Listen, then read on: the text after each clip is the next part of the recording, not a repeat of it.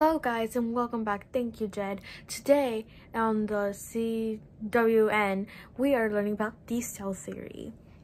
One of the greatest things about science is when the scientists make a discovery. It's not always a prescribed manner, as if only in laboratory under strict settings, with white lab coats, all of some sort of neat science gizmos that go beep. In reality, the event people involved in some of matter scientific discoveries as weird as varied as they get. My case in point, the weird history of the cell theory. There are 3 parts to the cell theory. 1, all the organisms are composed of 1 or more cells. 2, the cell is the basic unit of the structure.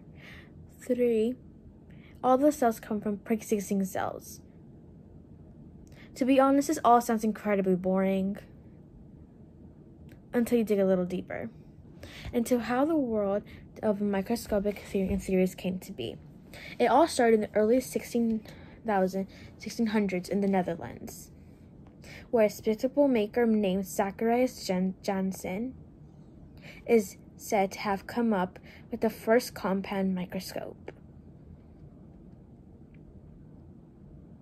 along with the first telescope. Both claims are often disputed, as apparently he wasn't the only bored guy with a ton of glass lenses to play at the time. Despite this, the microscope soon became a hot item that every naturalist or scientist all the time wanted to play with, making it much like the iPad of its day. One such person was fellow Dutchman by the name of Anton van Leeuwenhoek, who heard about these microscope doohickeys. Instead of going out and buying one, he decided to make his own. And it was strange, little contraption indeed. It was more like a tiny paddle that size of a sunglass lens.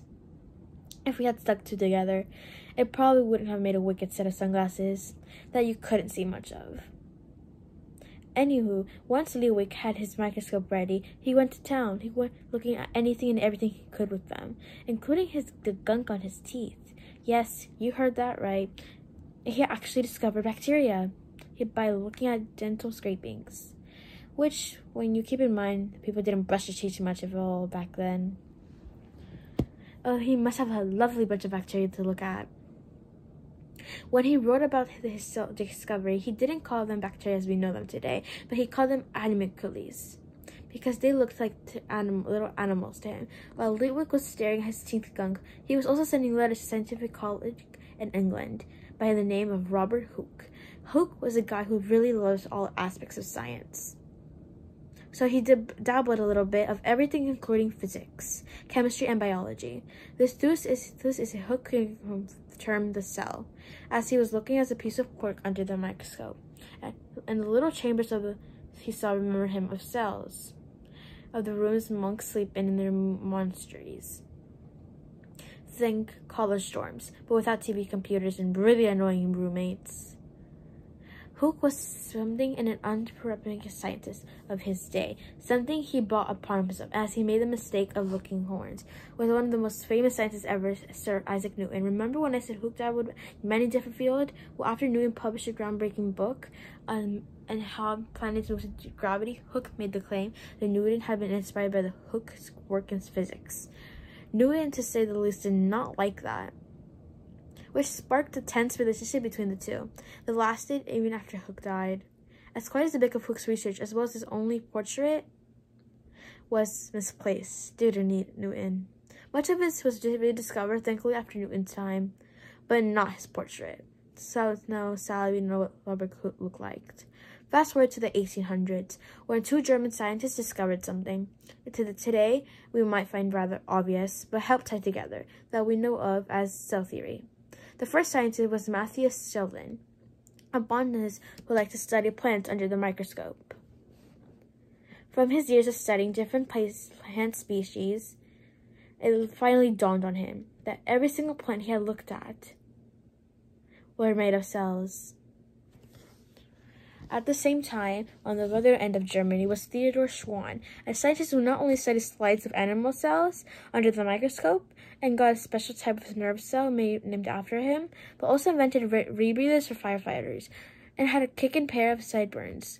After studying animal cells for a while, he too came to the conclusion that all animals were made of cells. Immediately he reached out via snail mail, as Twitter had yet to be invented, to other scientists working in the same field as Shion, who got back to him, as the two started working on the beginnings of the cell theory.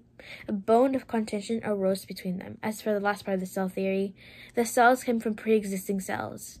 Shion didn't exactly subscribe to that thought, as he swore cells came from free cell formation, where they just kind of spontaneously crystallized into existence. That's when another scientist named Rudolf Virchow stepped in with research showing that cells did come from other cells.